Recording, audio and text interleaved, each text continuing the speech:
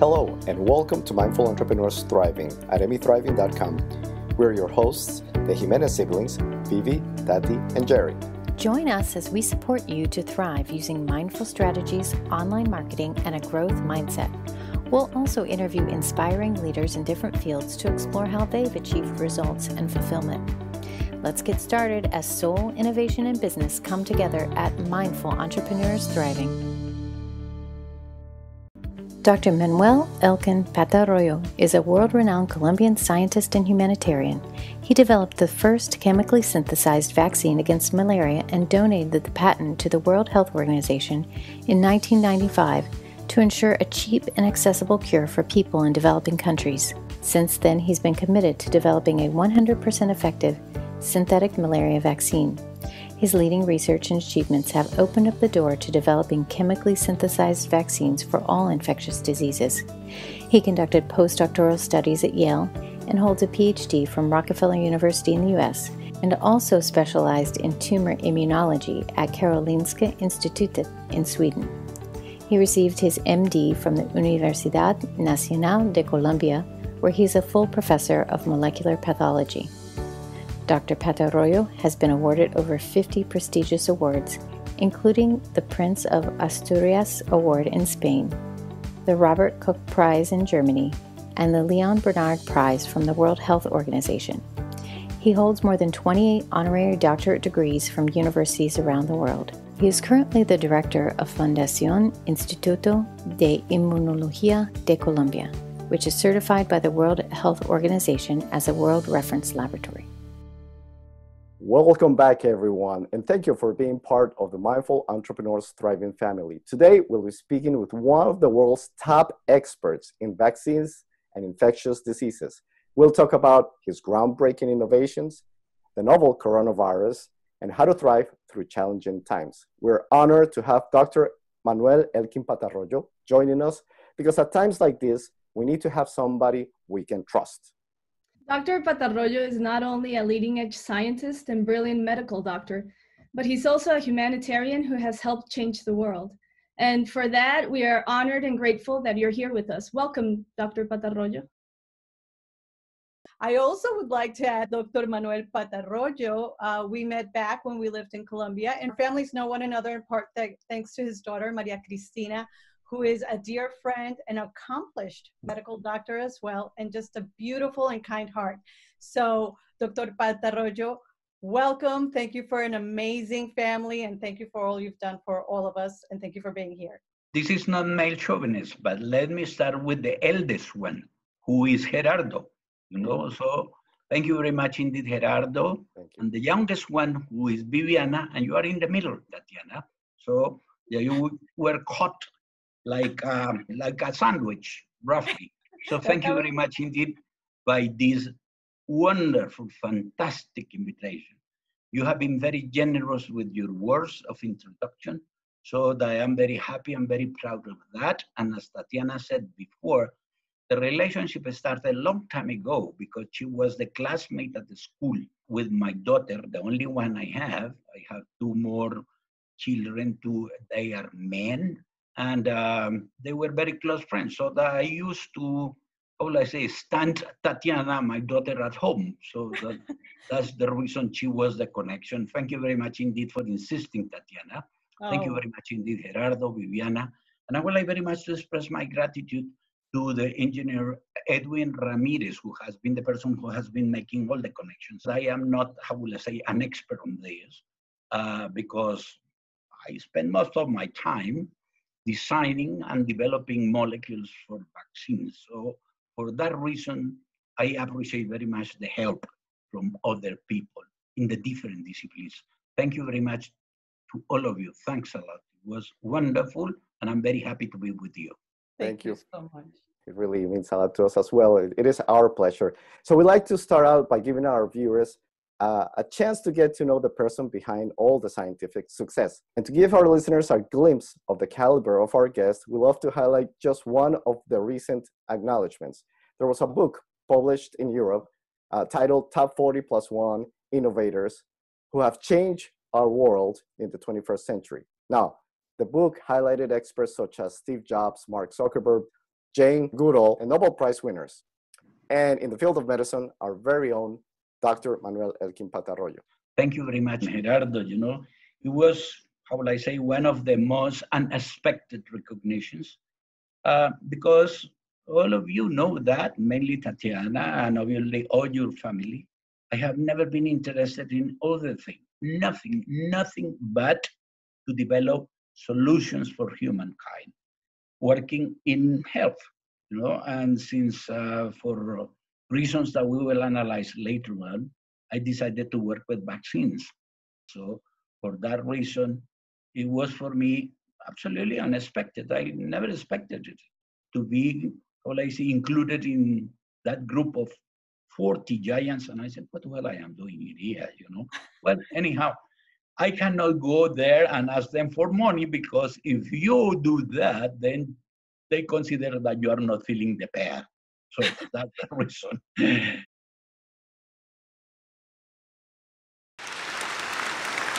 Actually leads us to our first question for you, Dr. Patarroyo, because being among such amazing company of innovators that have changed the world, you actually decided to donate your vaccine, your innovation. And this vaccine is the first synthetic vaccine developed for malaria in the world. So why give away basically your life's work up to that point, your innovation to the world, when you could have probably sold it and made a good profit? Tatiana, do you really think that it is worth to, how will I say, to minimize that achievement, putting a price for it? $120 million was the offer. It was about 35 years ago, 35 years ago. Could you imagine how much could it be right now? Well, but I always said to myself what I want to do, and it has been in my family too. We are 11 children, and I am the eldest, like Gerardo, you know. And then we were taught by our parents that there is nothing better than to work for humankind. That was introduced by them. Two people who were from a very little village, no more than 5,000 people, but they had a very, very universal, bright, broad ideas about what humans should be. And that it is something that we are seeing right now. We are needing that kind of solidarity. They never call it generosity, but they call it solidarity. It is to be solidarious with the complete human beings, with all the humankind, with all the people. As I always tell the people, I don't care if you are black, if you are white, if you are green, if you are square, if you are round, if you are whatever, you are a human being. And so for that reason, I never was interested in gaining one single penny, and that we will do with the new vaccines that we are in the process of developing. You will hear about that very soon. And you can call me right away once I make the announcements, and I will respond to all of you. Just I'm warning you that it's going to be very soon, let's say in less than a year. And in essence, it's going to be the same. We are going to donate the patents to humankind, to all, to everybody. So everybody can produce them according to our rules, because I don't want the people making mistakes and then later on blaming us on the mistakes that they made. No, these have very precise chemical and physical rules that have to be followed to obtain the results that we obtain. And that was something that happened with the first vaccine. When they produced it in the United States, it was not as well developed as it was ours, but they used it. And from then, the people has been thinking that vaccine failed, which is not true. You know what is happening was that it was not properly synthesized. It was not properly according to the physicochemical and rules that we have defined. So for that reason, everybody, and I want to share with you, Gerardo, Bibi, and Tati, I want to share with you that you can tell the whole world, you know, that whatever we do here in our institute, we will go to humankind for free. We care very much about their health. That it is what it is relevant and important for all of us. Thank you so much. And we will definitely, we would love to have you back to share with the world that amazing accomplishment. We can't wait for that. And also, Dr. Patarroyo, if you could, hey, be careful. It's a deal. it's Absolute a deal. It's a Yeah, deal. absolutely. Okay. Good. Thank you for that. It's an honor. And Dr. Patarroyo, if you could explain to our audience, because we may not be as familiar as you, of course, the difference between a biological vaccine and a chemical or synthetic vaccine. Like, what are the benefits of having developed that? Tati and friends, well, Gerardo Vivi, and obviously, but the friends that are listening to us, you know, the difference is absolutely striking, huge. Uh, the biological vaccines, the ones that we're using up to date, are based on the principles established by my hero. One of my heroes, I have two. My father is one, and the other one is Louis Pasteur, Louis Pasteur, the one who developed the first vaccine, the rabies vaccine. And, it is that what he did by then is 1880, almost 140 years ago, that what he did, it was that he took the microbe that caused the disease, and by then the only ways to do a physical destruction, it was the microbe heated in such a way all the proteins and materials of the microbe that was causing the disease was practically involved in there, but dead, absolutely dead. Nowadays, the people do it in a different manner. Let's call those ones dead vaccines. They can be irradiated.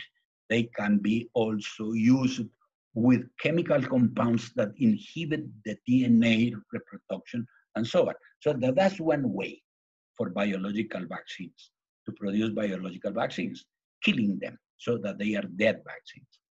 The other way it is by another principle introduced by Pasteur, that you can mutate the agent through a lot of different steps, and for that reason, he thought that he had mutated. But it turns out that what happened was that with all of these different steps of growing and production what he was selecting strains that exist in nature that are able to induce defenses, but not the disease. Did I make my point clear? So that these are the difference. One of them, it is the dead, and the other ones are the attenuated live vaccines. So that's the second methodology in biological virology. The third one was after the DNA revolution, where you can clone specific molecules from that microbe into bacteria that grow very fast, like the E. coli, and to obtain that product in large amounts to be used as vaccines. Chemically synthesized vaccines are totally different. That was a concept that I was mentioning to you before, and to Gerardo and to Vivi. I had the very, very big luck at 19 years old to be received at Rockefeller University. In the United States, everybody knows what it is Rockefeller University. It's the cream of the cream, but it has only chemistry and biology. That's all what it has. It has no law, it has no, how will I say, philosophy, it has no the other humanitarian disciplines. Well, it turned out that I had the good luck to be trained by someone who's a student and himself got the Nobel Prize in medicine. And I was with that person since I was 19 years old. Then later on, just across the hall, there was another guy, very bright, who was doing the chemical synthesis of those molecules that the previous one had defined already. His names are Henry Kunkel from Rockefeller University, and Bruce Merrifield, the Nobel Prize winner in chemistry from Rockefeller University by 1984. So that what happened was that for me it was relatively simple to jump from one room to the next just across the hall and to understand that vaccines could be chemically synthesized. But when I asked them, do you really think that chemically synthesized vaccines are feasible? They said, yes, they are absolutely logical, very feasible, but it will take you a lot of time, and I responded the way I am. I don't care, it's my life, and I have the right to spoil it the way I want, which is what I've been doing it. You know, that was the reason. And so, as you can see, this is the difference. You understand and you isolate and you identify the relevant molecules of the microbes, determine the chemical structure, and then synthesize them later on. And so the benefit for humans, like for us, about to have a chemically synthesized vaccine is that they're more stable and they're not dead, correct? Absolutely. Absolutely, Tati. And not only that, they are absolutely pure, because nowadays the chemistry has advanced so much that you say, well, this is the fragment of the protein that it is relevant for the microbe to infect. You just determine how it is made, and then you synthesize it according to that chemical analysis, and you produce it absolutely pure, so that there are no secondary effects, consequence of the contaminants. And well, it takes a hell of a lot of life. Let me tell you that I have been working on this for the last 40 years, but we made it. We made it. You can count on that. Awesome. That's awesome. Thank you so much for that. Thank you. Very clear. And thank you for putting it in layman's terms so the rest of us can understand the difference. Now, one question I have is, what do you think about the whole anti-vaccine movement that's being so popular nowadays? I would like very much to ask them, how do they feel now? Yes. Everybody is claiming for a vaccine, you know, and the numbers of deaths. What about an anti-vaccine movement now? I would like very much to challenge them to see what do they think about that. You know, a lot of people don't want to be vaccinated here in the United States. They say it's very, very bad for you. I would like very much to ask if among the 100,000 people that have been already infected and the number of deaths, almost 1 million or perhaps a little bit more than 1 million people infected, how many of them are anti-vaccine? You know, because it's the only solution nowadays. So now you know we're living right now in unprecedented times, as we all know, and we all have a lot of different questions specifically about this novel coronavirus. So if I'd like to ask you a question moving more towards that, and you know, some say that social distancing measures are going to have to be in place until we do have an effective vaccine. What are your thoughts? And if this is the case, what can you tell us about the possible development of the vaccine in the coming months? You're absolutely right. And I agree completely with the, how will I say, governmental movements, in the sense that we don't have so far, any other way to control the spread of this disease, you know? In a sense, where we are is returning to our original beginnings. You know, for example, when the tribes were sort of small, they were moving towards the jungle, exposed to different new microbes, and well, the people died, but they were very few. The other ones were isolated, and so on. So we are, how would I say, moving backwards in that sense until the vaccines are developed. Mm-hmm. Yes, you're right, absolutely right. Yes, and what do you think, or what can you tell us about the development of a potential vaccine in the coming months? In the coming months, let me tell you that there are many people nowadays, but my recommendation it will be, probably I am making a big mistake right now, because we want to reserve that field for us, and we have to move very fast, which it is, rather than using biologicals, try to produce it chemically. Because not only you have to recognize the specific fragments. Let's put in this example, very simple, since you introduced the question. You know, the coronaviruses are called corona because they have a special protein, which is called spike. That spike molecule, to be able to function and to bind to the cells that they are going to fire, have to make a trimer, meaning in other words, 3 molecules have to be together in order to bind to the receptor. That's what is going to happen. You know, if you synthesize the whole complete molecule, which is a huge molecule, first of all, from the molecular biology point of view, it's going to be very difficult. But in chemistry, you have to make it in small pieces, 20 amino acids long, no more, 20 letters, rather than having a molecule that has 1,200 letters. Could you imagine that? The difficulty that's going to be. But unfortunately, the whole world is moving toward that, because that was the solution that it was originally presented by the people. I completely disagree with that, let me tell you. Yeah? Let's hope that someone, I don't want to say who, will tackle the problem from the chemical point of view. There has also been some discussion or extensive discussion regarding the appropriate measures that we should be taking during this pandemic. And I guess we've heard that an effective measure is to test the broad part of the population and then isolate those who come back as positive for COVID-19. But it seems that this has also evolved over time. From your point of view, what do you think is the most efficient way at the moment to contain the pandemic?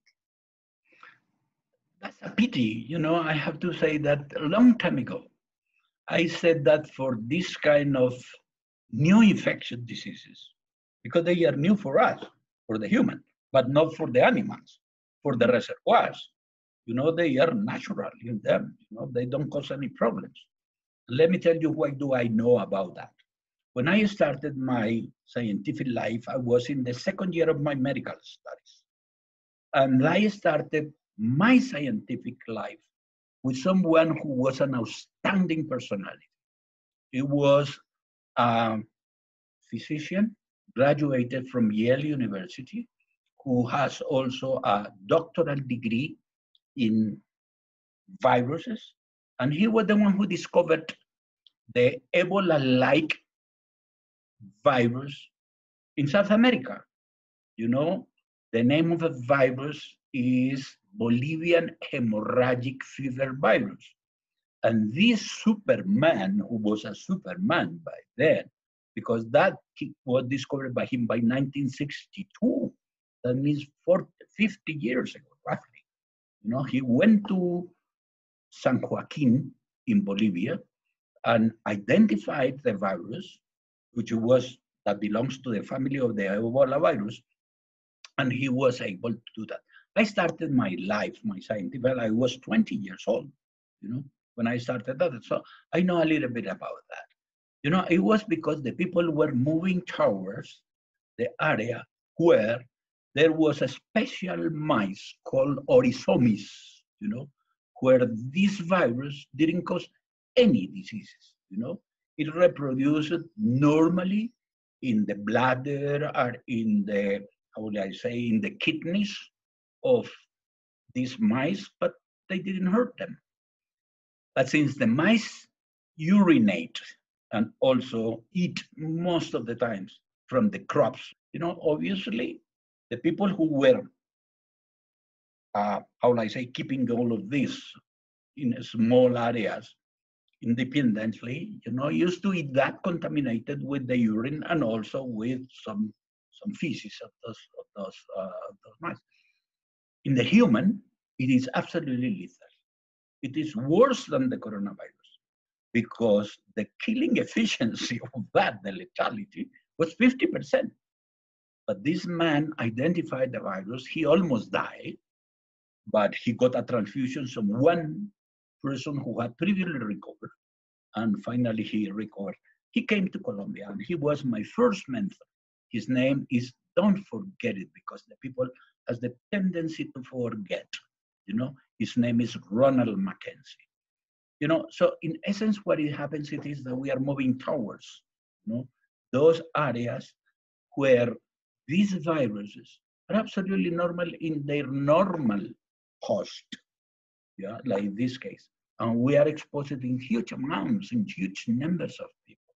So for me, really, the answer is, let's go to stay at home while someone develops a vaccine, you know, that allowed us to work perfectly.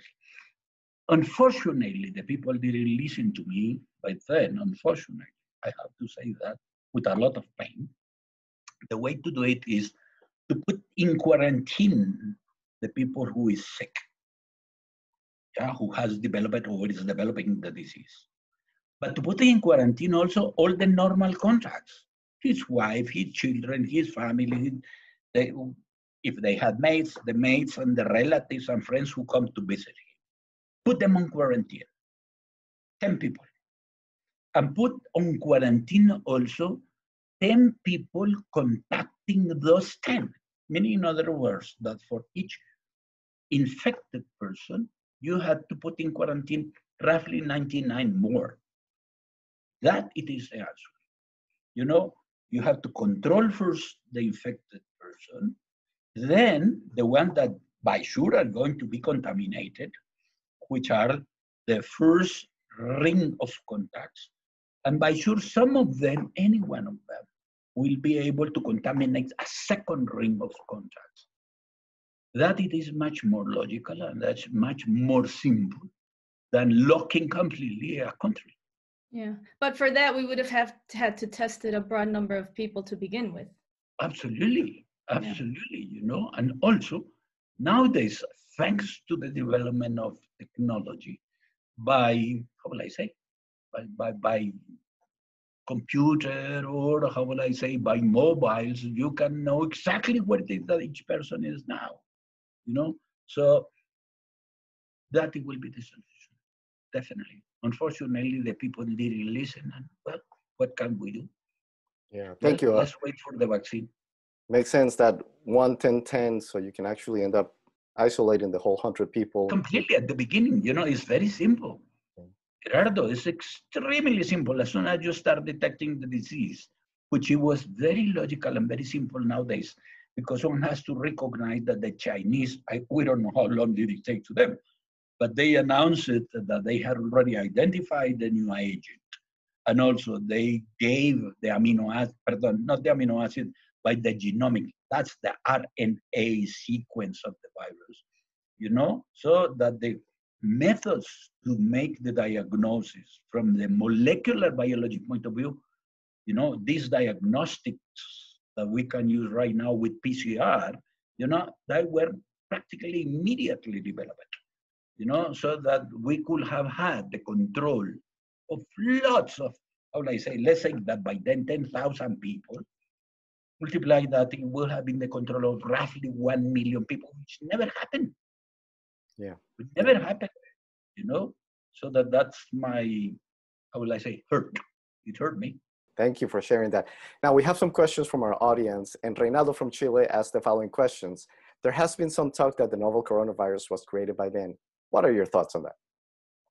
Well, that's, how will I say, I don't know which are the purposes behind those ideas, but it is very difficult.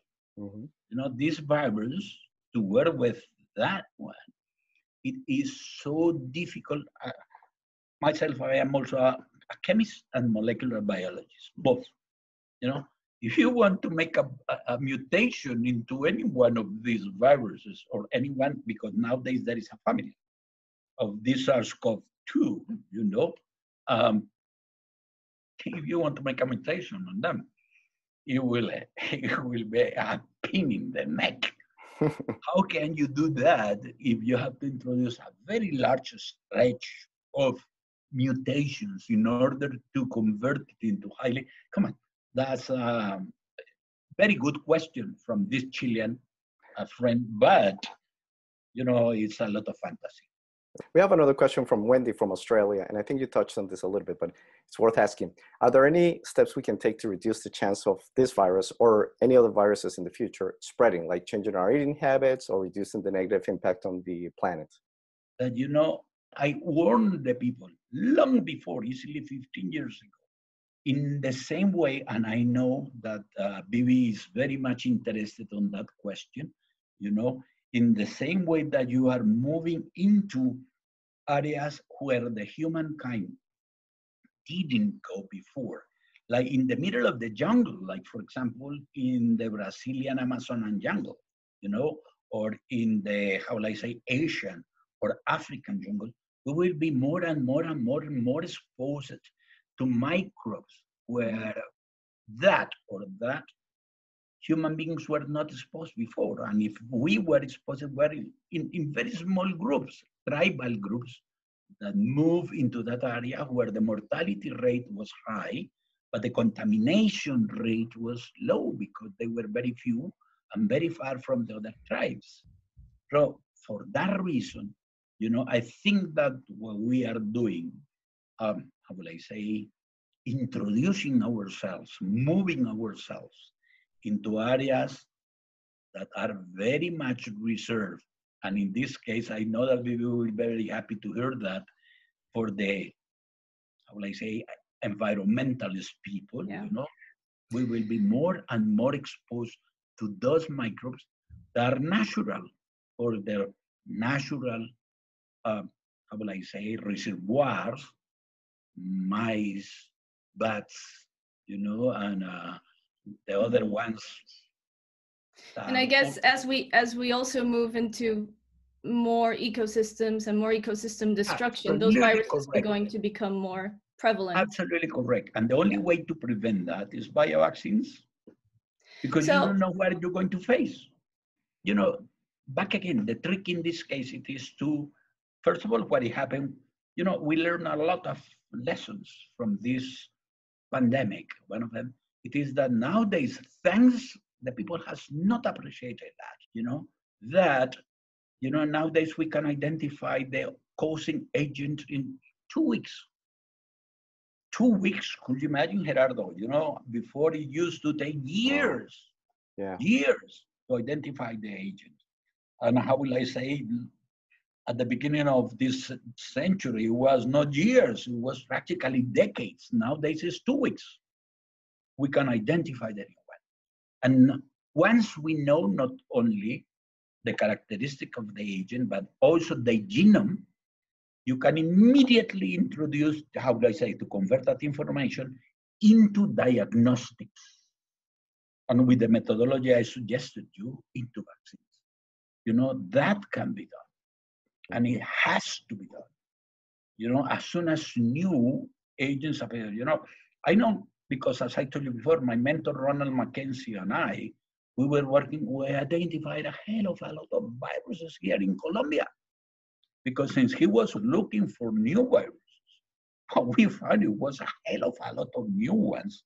Lucky that they were not pathogenic for humans so far, But, the velocity to identify new agents nowadays is outstanding. And the people have to express the recognition and gratitude to science in that way. Nowadays, we're moving in that area extremely fast. And obviously, you can do the diagnostics. And besides that, you can do also the development of the vaccines the way you want. But that can be done quickly. I just have a quick follow-up question on that. So why are these viruses becoming more, I guess, pathogenic for humans now? Why are they transferring from? We are a different host. A different host, completely different host. While their natural host, the reservoir, the pangolins, the bats, have the host, how do I say, cell host molecules that they were used to do that. While in our case, they find new receptors. But let me warn the people also that listen to you and to attend to this presentation. Not everybody has those molecules. So for that reason, it is impossible, absolutely impossible, that any virus can kill and wipe out humanity in one single movement. No, that's going to be very difficult. First of all, because there are genetic control of the expression of those receptors molecules. And second, because there is also a genetic control of our immune response. So that there are people who respond very quickly, probably those ones that do not suffer any, how will I say, big symptoms, those ones that, like 81% of the total population that are infected by this virus, the coronavirus, 81% of the people, have mild symptoms? Probably because they didn't have the appropriate receptors, or they had a fantastic HLA system for them to attack the virus and destroy it at the pure beginning. They are very high responders, and it was shown and demonstrated later on by a good friend of mine who died, who got the Nobel Prize in medicine. His name Baruch Ben-Asseraf, who was an excellent friend of Henry Kunkel, my master. They were the ones who found that there are people who are very high responders, and not some other people who are very low responders. It is not for every simple disease, you know. You can be now a high responder to the coronavirus, but probably a low responder in malaria. Did I make my point clear? So that it is. Yes, Tati. What happened that you're so silent?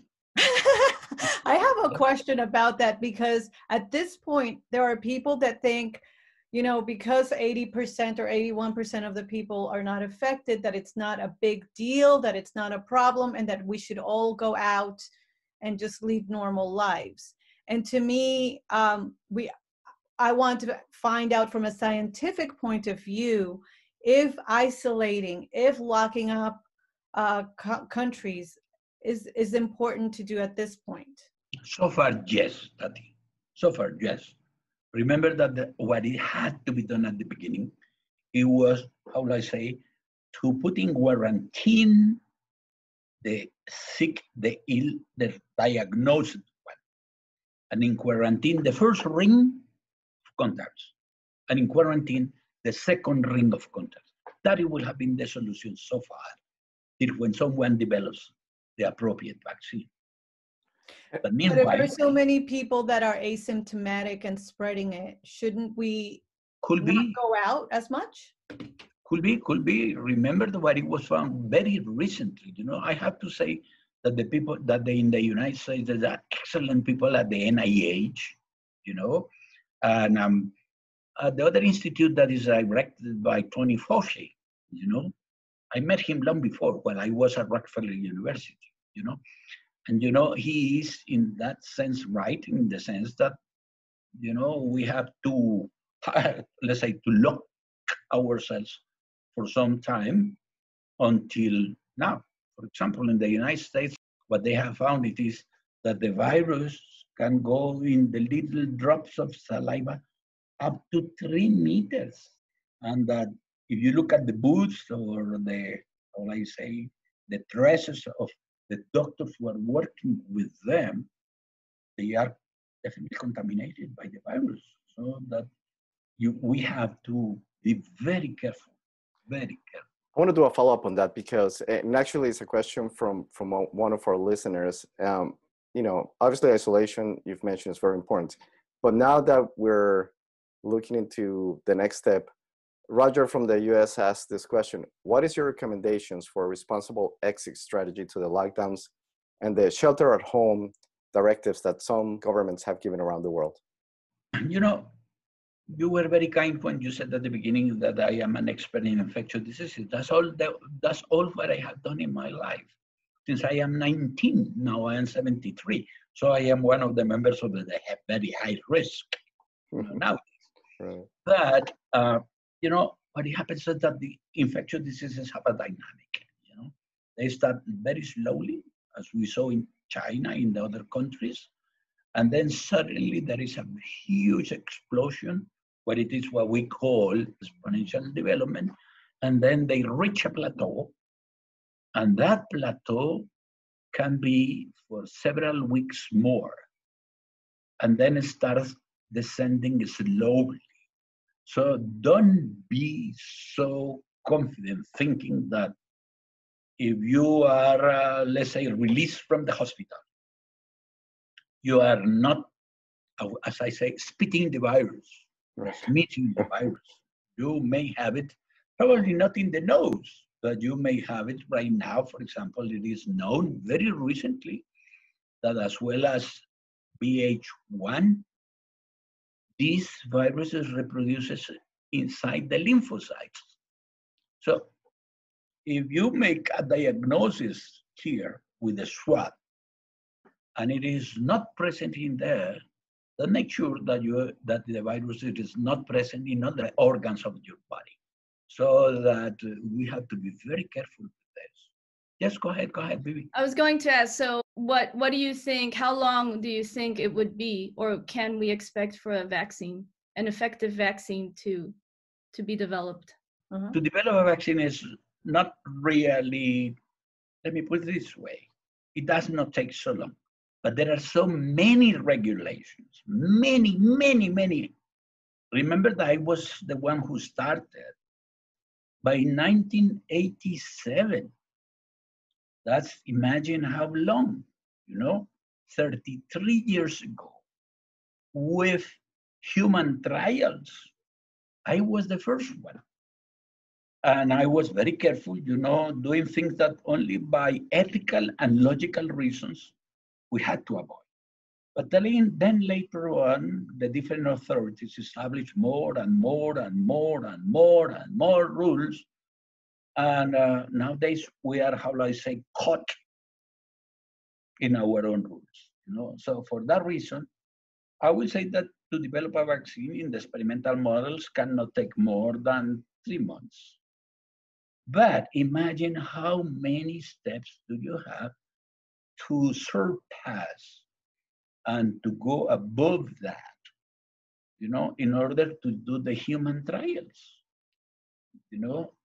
That is going to be the limiting factor, Right. So, but it's necessary because we've also heard the other side that vaccines, there's been, for example, some people say, or studies have shown that in India, some vaccines have supposedly killed little girls or harmed them in any way. So our vaccines... That's completely true, Tati. But let's think on an alternative, on a possibility. Like, for example, they say that there are some vaccines that induce convulsions. Let's say the papilloma one. Until when you solve that problem, usually takes 3-4 more years to end up that it was, how will I say, sometimes a hysterical. I am not saying that that's the answer, that the people suggested that it was a hysterical reason, or that the main problem with biological vaccines, it is that they can come with contaminants. The contaminants that are produced during the growth of the protein or the growth of the microbe in biological systems, which are very difficult to remove. With chemically synthesized vaccines, you don't see that. Because if you say this must have 2,354 atoms, if the vaccine has 2,359 atoms, you have to change the batch. In biological systems, it is impossible to detect that. And sometimes you are exposed to batches that are very good and some other ones that are not that good. So those rules are excellent for biological vaccines. But for chemically synthesized ones, does not make any sense. Got it. What's next for you? What's next for Dr. Manuel Elkin Patarroyo? What would you like to achieve or share to live in this planet? I hope that my life expectancy reaches the 95 years. I will be working night and day, 365 days. And when I reach the 85 years of age, we will be in 12 years, I will ask for a week of vacations. Good. That's great. Sounds perfect. I would like very much to express my gratitude. Questions were excellent, not very good, excellent, And my gratitude and recognition to all your efforts, your work, and to poor Tatiana, that you, Vivi, and you didn't allow her to talk. Okay. I did have a question. Do it now. Let's do it. So the purpose of this question is to inspire entrepreneurs and all of us going through challenging times. Are there any lessons learned or any challenges that you have had to overcome? Let me tell you a little story.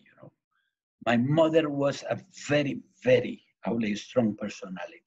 You know, my father was a very philosophically oriented person, very much. You know, he was a real thinker.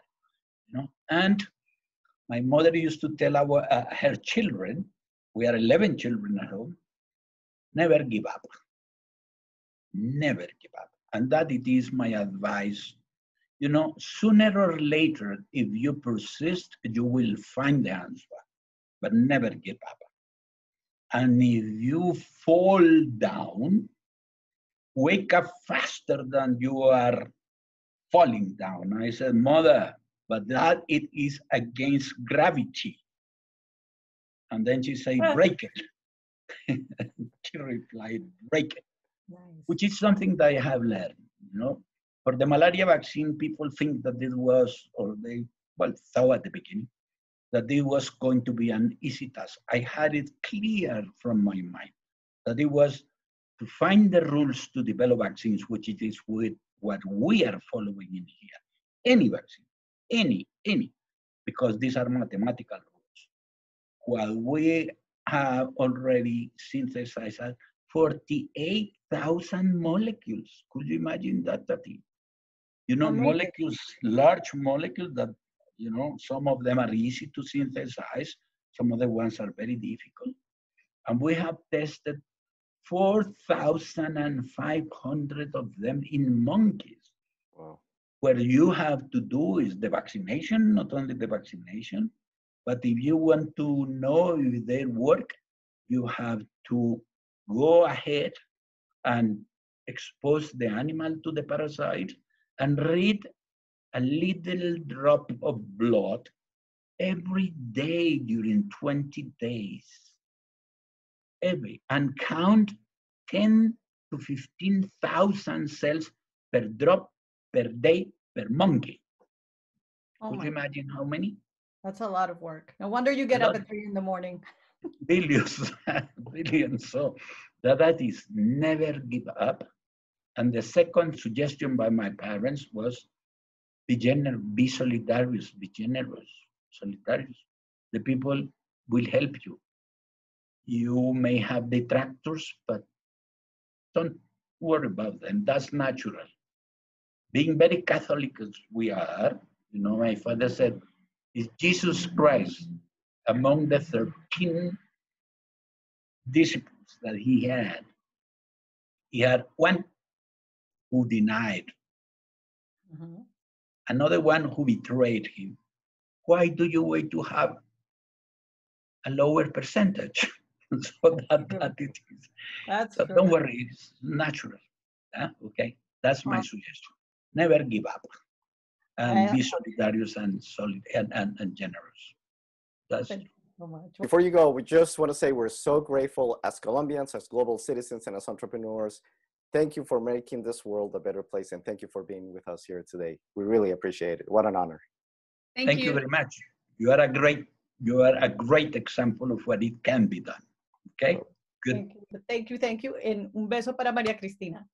I will tell her that. Okay? Good. Bye-bye. Ciao. Bye.